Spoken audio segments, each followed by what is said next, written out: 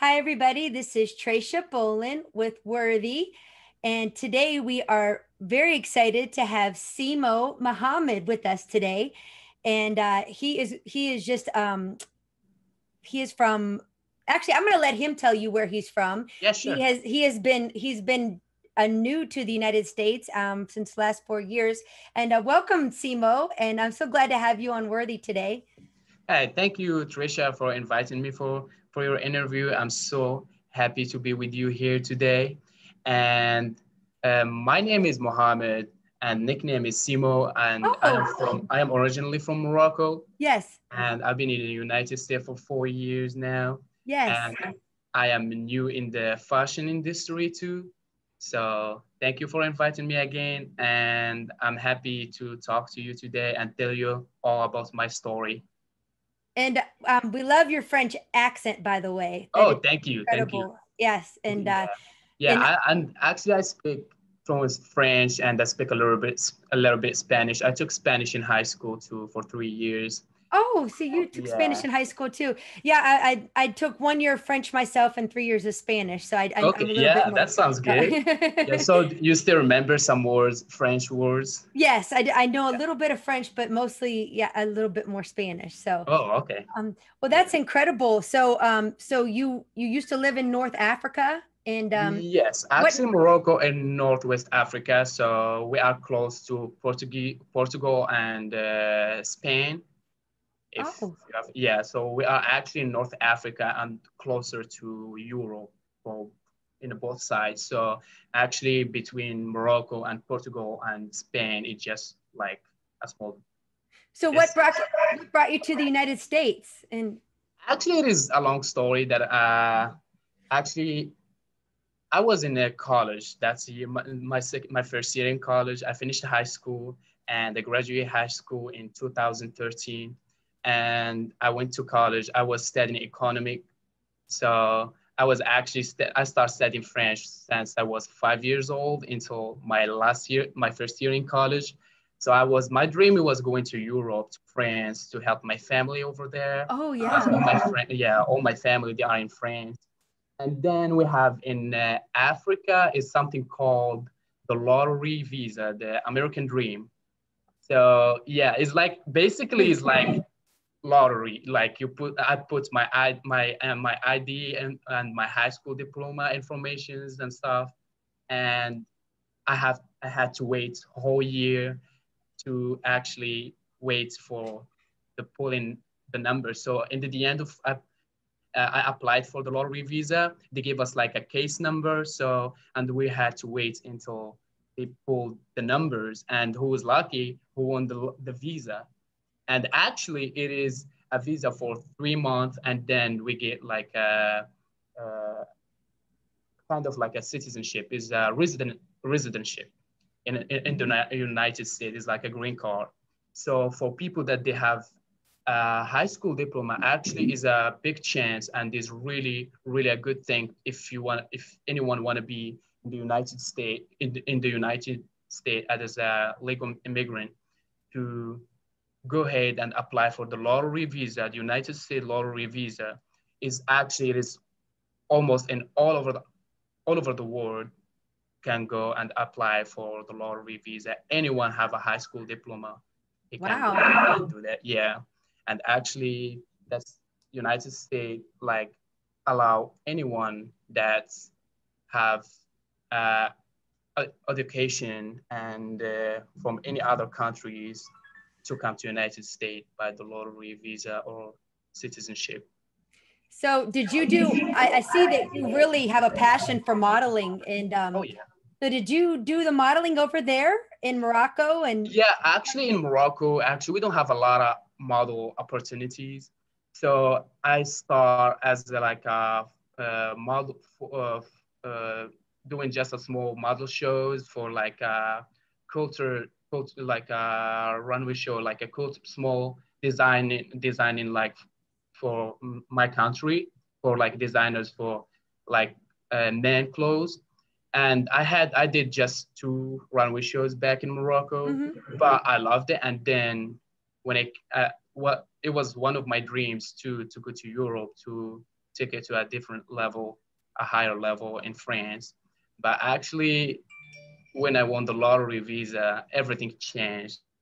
Actually, my ideas and like my plans and everything. So I had to come to United States, and I was scared. It was a little bit scary. I was 19 by then, and I didn't know. I didn't speak English. I didn't know where I'm going. I didn't have no one in here in the United States, and they just like first I knew that I got the visa. I was like so scared. I was like going back and forth.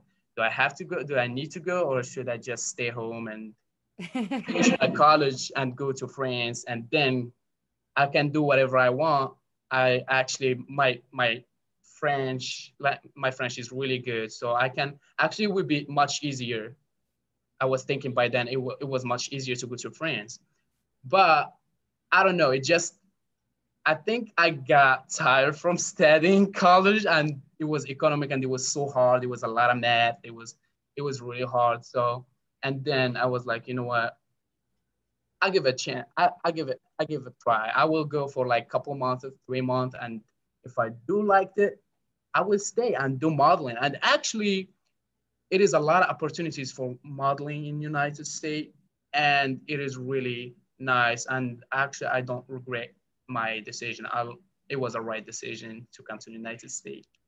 Sometimes you just got to take a step of faith, you know? Yeah, actually, yes, that's right. Like sometimes we have a lot of plans. We have a really uh, we be thinking that we already have everything under control, but actually it is not. Actually, one thing it can change everything, and God have a plans for us. How we say, Absolutely. yeah, Yes, absolutely.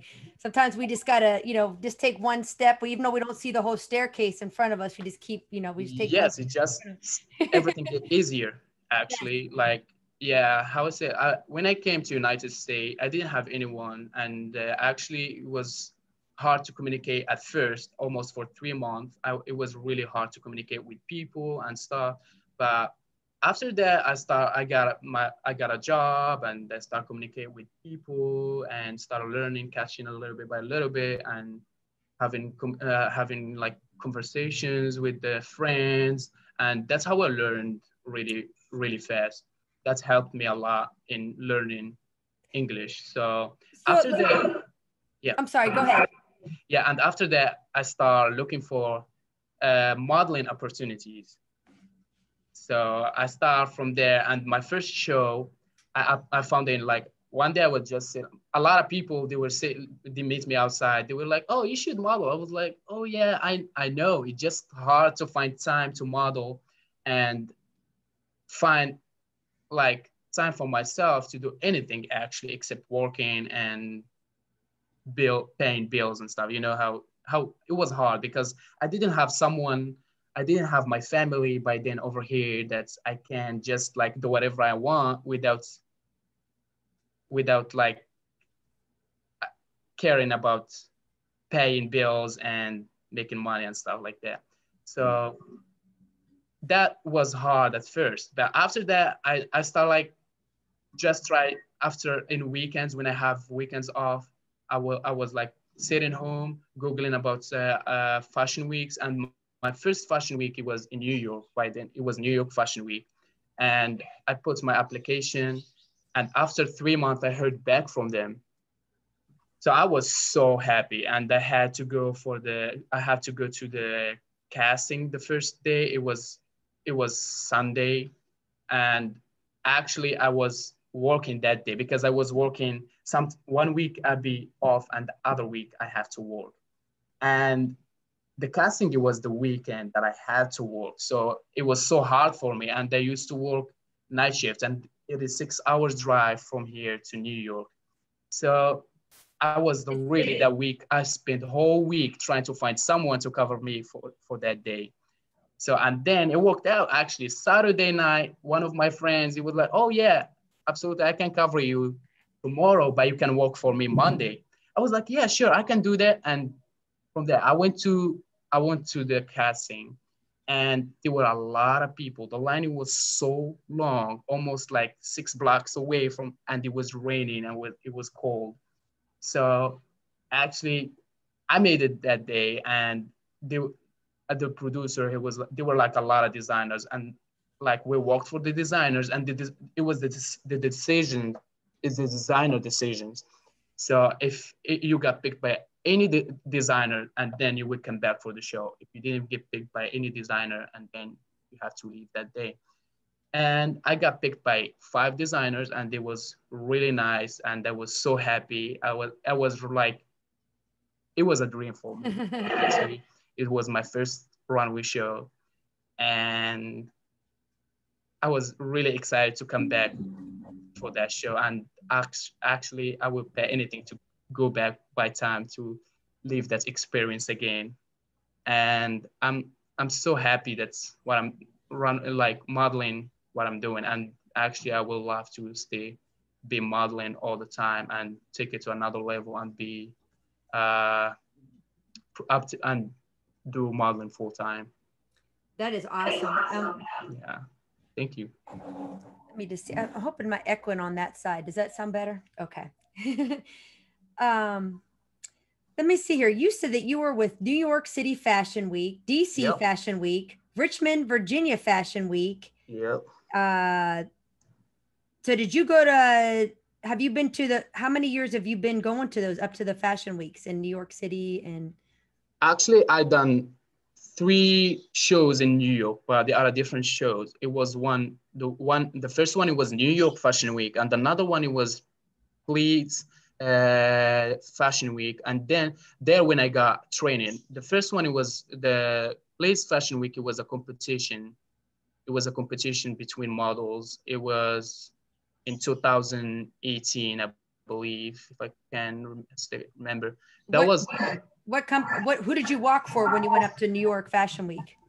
I worked for 3 designers, men's suits designers, and one swimsuit designer. Well, that's incredible. That's Yeah, incredible. thank you. Yeah, I really enjoy. I have been going up to New York Fashion Week for the last 3 years, and I walk with High Tech Moda, and I really have enjoyed it. It's just really incredible during that season, Yeah, especially in the fall and September. That's just it's really it's fun. really fun. Yeah, Yeah. it's really fun. I loved it, especially actually when I was happy, excited, and in the same time I was like so stressed, so scared, and it was my first show. And when I worked for my first design, I was walking, and I was really scared. And when I just come out, there were a lot of people. I come out and I was really stressed. And then I heard people like shouting when they saw my first outfit. And I was like, oh my God, that's what I wanted. Did That's you what I go this wanted to do. February? Oh No, my! I did not actually. I did not. My Actually, my, is my microphone sounding different when I'm talking to you? I'm sorry. yeah, it's okay.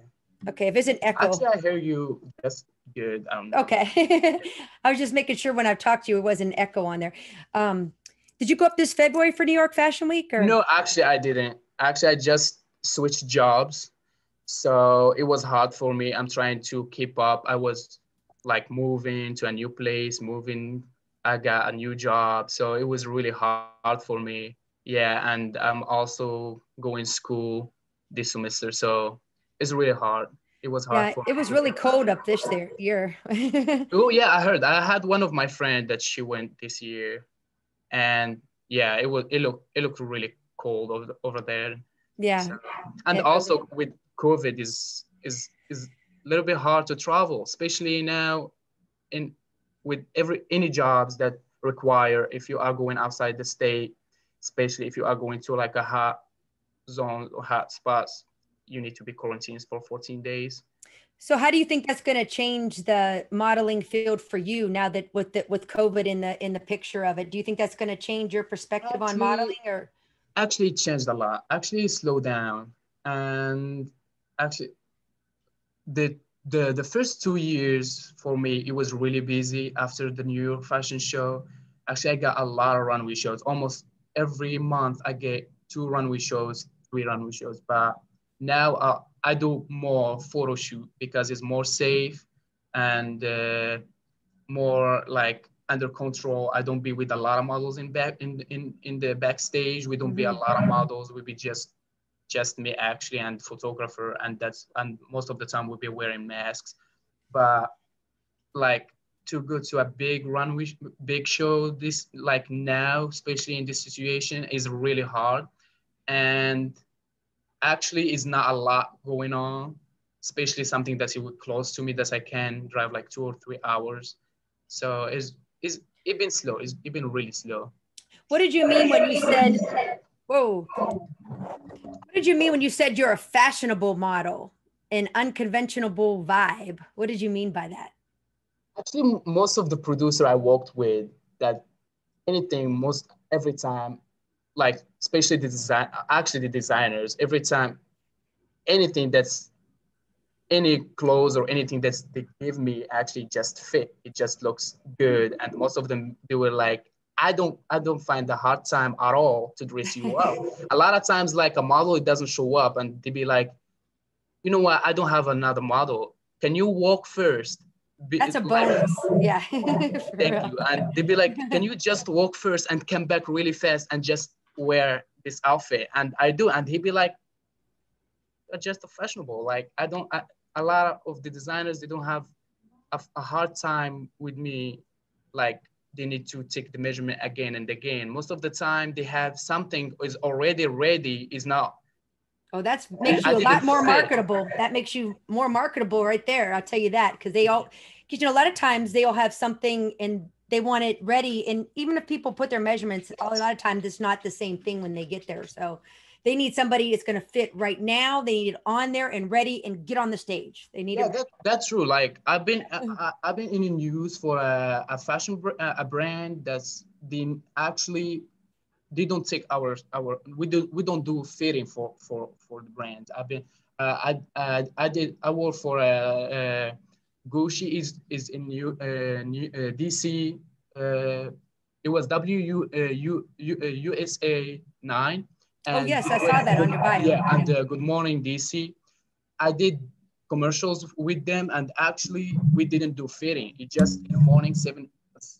It was at 7 in the morning, and we just drove to there, and they fit us with what they got. And most of the time, models, a lot of models, even when they get there, actually not fit. So they end up not doing the commercials. So Mm. yeah, Yeah, I've seen that it is, happen yeah, before. yeah, a lot actually. Like a lot of times, designers pick models, and when they go for the show, they don't find anything. They need models that they already have, like the designer already made his outfit, and when he pick a lot of models and he cannot find someone that exactly fit in that outfit. So I feel like really bad, but also that you have to know a lot of times that is gonna happen to you at first until you found like Right, the body type that's gonna go with anyone. So right. I saw a quote you said. Let me make sure my speaker's coming on right. It's not coming out right. Um, Success is not final and failure is not fatal. I like that. I actually wrote it down in my journal, by the way, when I saw your on your bio. I was like, you know what? oh. I'm writing that in one of my little quote things. I thought that was pretty cool. So Yeah, that's a good quote. So actually, you have to know when every time I be talking about like be thinking about life. I grew up in a middle class family, so working hard is everything, and don't give up. Like I started working hard since I start remembering. Like I was going go go to school during go to school, and in the weekends I would go work. I go like hang out and like found something to sell.